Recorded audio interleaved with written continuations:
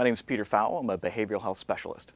I became a behavioral health specialist because I enjoyed the challenge of helping people find a way to change their behaviors and their thoughts to overcome obstacles in their life. I chose to work for the clinic because I think it's a good idea for physicians and behavioral health specialists to work together. I think the idea of there being a split between the mind and the body is an outdated concept. I think it's very important for behavioral health services and physical health services to be addressed with equal vigor. When people come to see me, they can expect to have an ally who's genuine and honest.